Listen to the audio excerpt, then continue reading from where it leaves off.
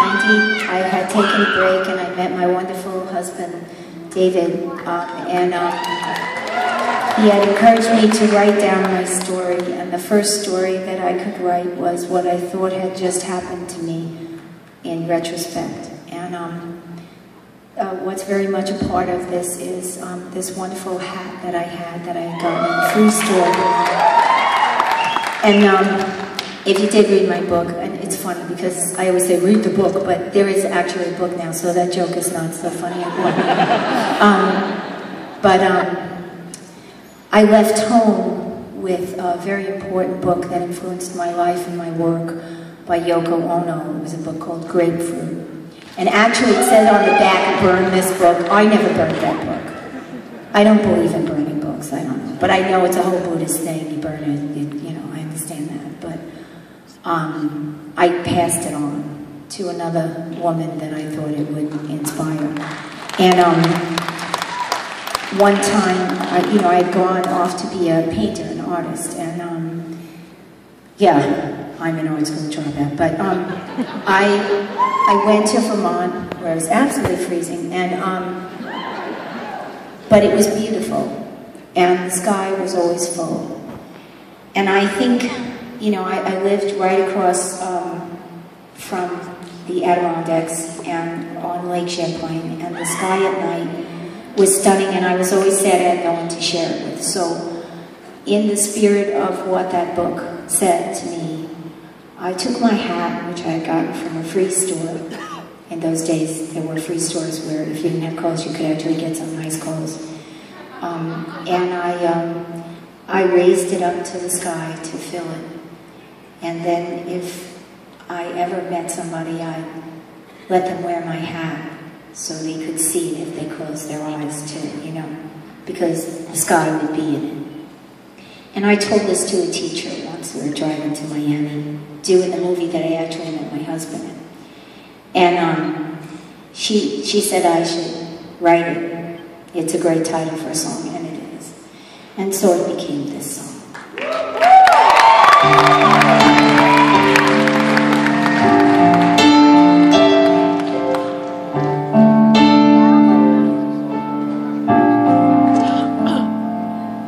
I was folding up your letters, unpacking winter clothes, searching for my hat. I thought I left it by the door, so I tore around the room like a bird without a head. Saw your picture waving back at me from underneath the bed, from a long, long time ago.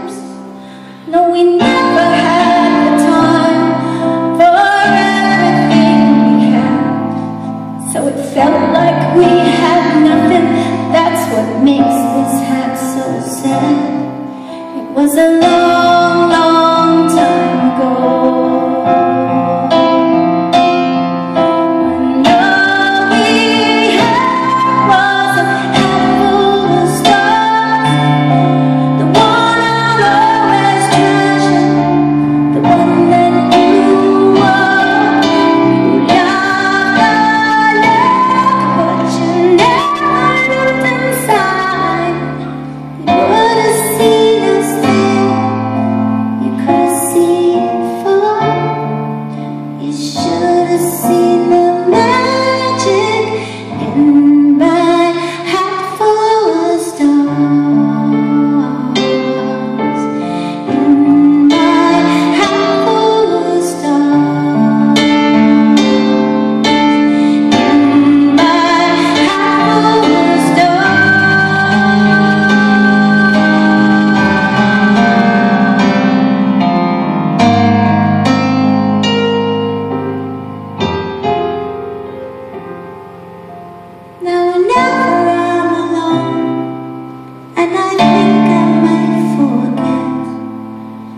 Wear my lucky hat just like a crown on my head.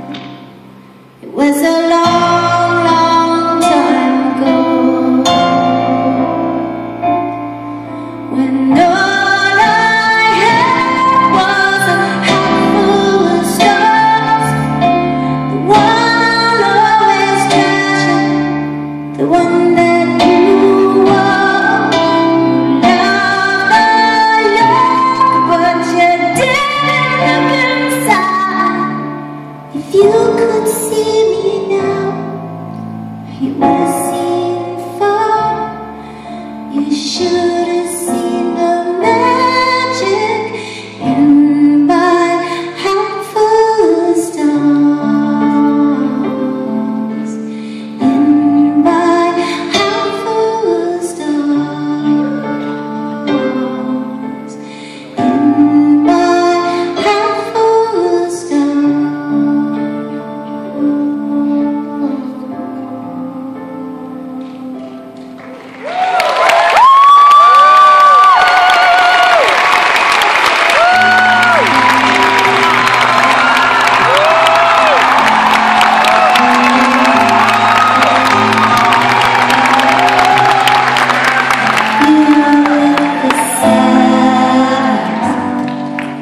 Don't be discouraged, though I realize it's hard to take courage in a world full of people. You can lose sight of people in the darkness, so inside you make you feel so small. But see your true colors shining through. See your true colors. That's why I love you. So don't be afraid to let them show your true colors. Your true colors are beautiful like a rainbow.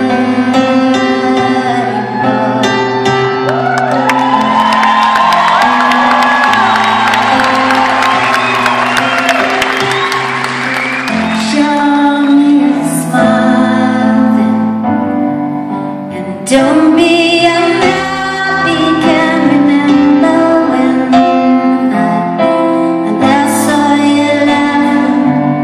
If this world makes you crazy and you're taking all you get, then you call me up, because you know I'll be there.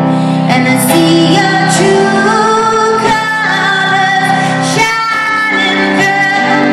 I see your true colors, and that's why I love you. So don't be afraid.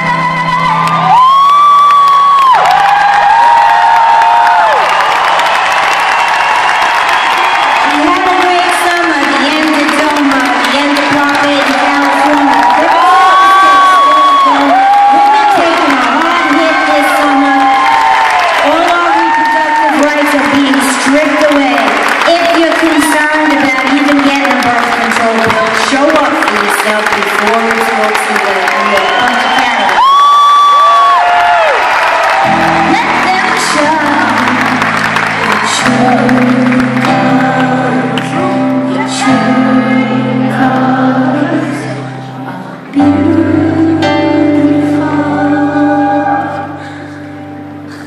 Like a rainbow.